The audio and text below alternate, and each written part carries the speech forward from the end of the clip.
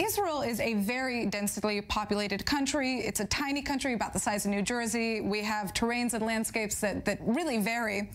But tell us about some of the problems that this presents in terms of finding green energy solutions for this country. First, I would like to show you the general picture. The general picture is very clear. Just 5 or 6 years ago, 80 or 90% of our electricity was produced from coal and other polluting fuels, like mostly like diesel or oil. Right. Today, already in 5 years, most of our electricity is produced from natural gas and solar system, and in 5 years from now, it will be only natural gas and solar system. This enable us. First, we are the first in the world in the termination of coal and other polluting fuels and replacing them with natural gas and renewables. And second, it's enabled us in just 5 years, for the first time in our history, not to increase air pollution, but to reduce air pollution dramatically. We reduce air pollution from around 20-25 power stations around the country by 60% so far.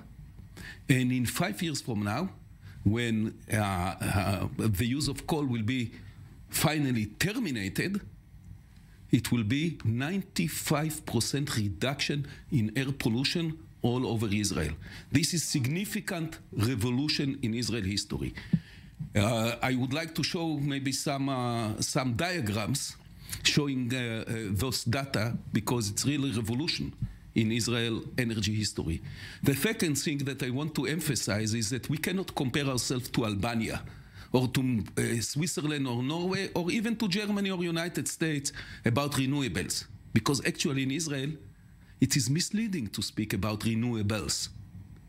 It's renewable. Right. Without the S, because the only renewable which is really relevant to Israel is solar energy. And in solar energy, in the last 5 years, in 2015, we produced less than 2% of our electricity from solar systems.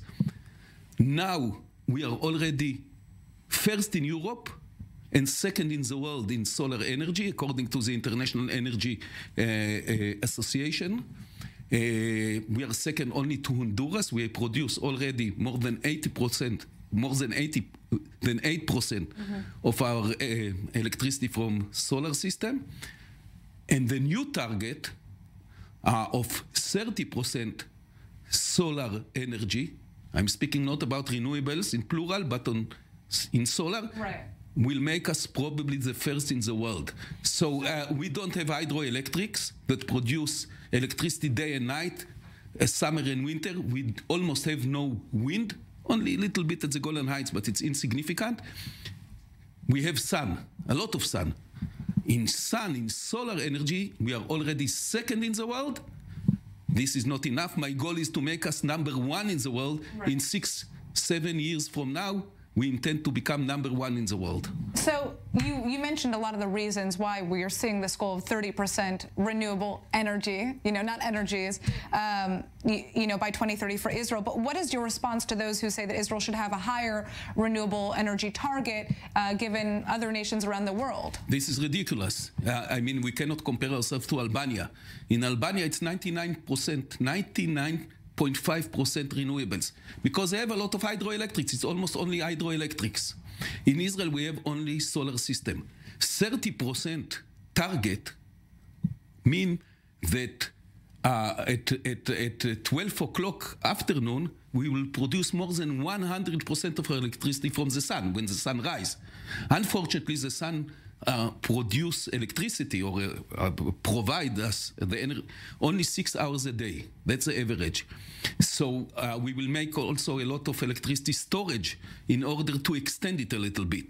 But what shall you do in winter time when you have 2 weeks of cloudy days, no sun, no storage, because you can storage only for a few hours? So we have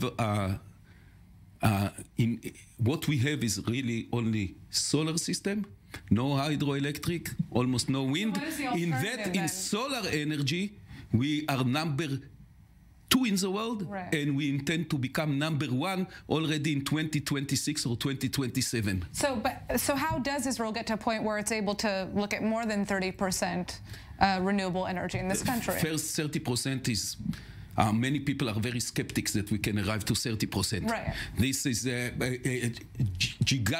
gigantic effort.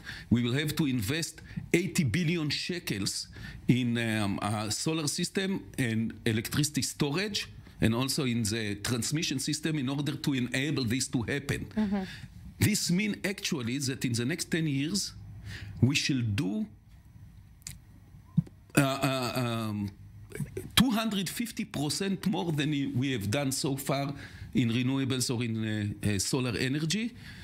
We will do probably more than any other country in the world in additional solar system. This is really extremely ambitious. Mm-hmm. It took me a year and a half to examine that we can achieve this, although it's very challenging, and we can achieve this without harming our energy security. Now, I want to turn to a different issue here, and that is the traffic. It is fair to say that we have a very serious traffic issue in this country. Every hour seems to be peak hour if you get onto these roads.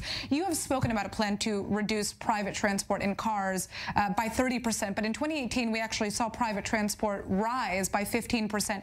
Tell us about your ministry's plan to combat this issue and to get people out of their cars and onto buses and public transportation. No, that's mainly the business of the transportation ministry, but our aim is to enable more and more electric cars or hydrogen cars, both private cars, but with special emphasis on trucks and buses, in order to reduce pollution, also pollution from transportation. Right.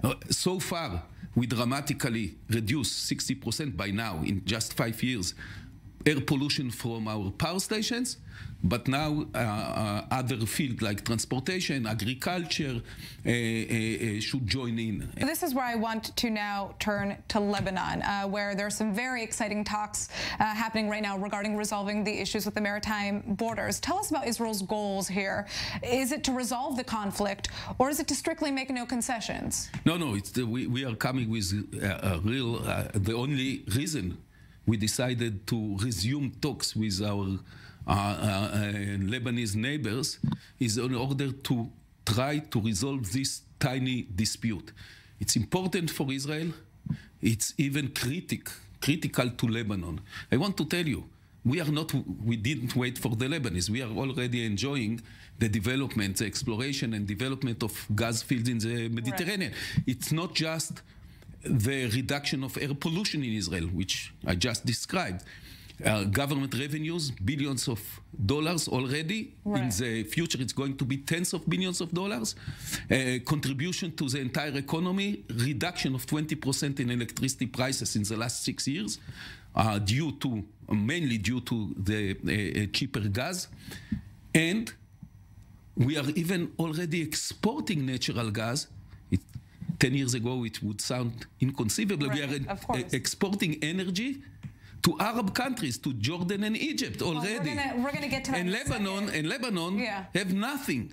So resolving this problem is important for us, but it's really a must for Lebanon. Now, Hezbollah has given their approval to go ahead with negotiations. How can Israel prevent oil revenues from going to Hezbollah? Look, we cannot totally secure. And by the way, we don't want to see Lebanon collapse. Lebanon is on the verge of collapse. Actually, it's already collapsing because they have done many mistakes. One of the mistakes that instead of trying to come to compromise with Israel between the two lines, there is not much difference or distance between the lines that we deposited in 2010 in 2010 and the Lebanese deposit. It's just few kilometers. Instead of trying to resolve it and to develop their own, probably they have some oil and gas resources, they were trying to beat the Zionist enemy. So for 10 years they are beating the Zionist enemy and have got nothing. Well, now you're at the table. And we don't want to see Lebanon collapse, so we are ready to resolve this a dispute. Do you think we're going to see talks on land borders now as a result of this? Could this pave the pathway there? Hopefully. Look, I don't know yet if we are going to resolve this problem, because we came with a known dispute. For 10 years. 10 years ago, Israel and Lebanon made their claims vis-a-vis the UN, and there is some distance. And suddenly, we were surprised. The Lebanese said, no, we were wrong 10 years ago. Now we want even more, beyond the disputed area. So this is, of course, this is a non-starter. This is a sheer provocation. But if the Lebanese will come with a serious attitude, trying to resolve the already existing dispute, rather than enlarging the dispute, reducing the dispute and resolving, it's good for us. It's crucial for them. All right. Well, Minister Steinitz, thank you so much for joining us. I guess the last quick question that I have for you here is, you know, we are waiting for the U.S. to figure or finally count down its final ballots in the 2020 presidential elections. What is your take on the Democrats retaking control? Look, we are not interfering in American politics. We have enough politics in Israel. It's tough enough. It's difficult enough. We have good relations with both the Democratic and the Republican parties and people. Of course, with Trump, tremendous things were done with Trump, including his assistant on the peace agreements with the Emirates and Bahrain and Sudan, and the moving of the embassy to Jerusalem. This is significant. But Biden considered himself always.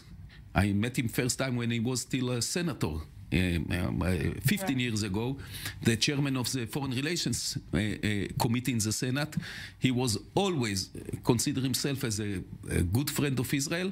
We are not going to interfere in the elections. It's very sensitive. We will know to work with people from both sides, and with the results come what may. All right, Mr. Steinitz, thank you so much for joining us on Global Eye.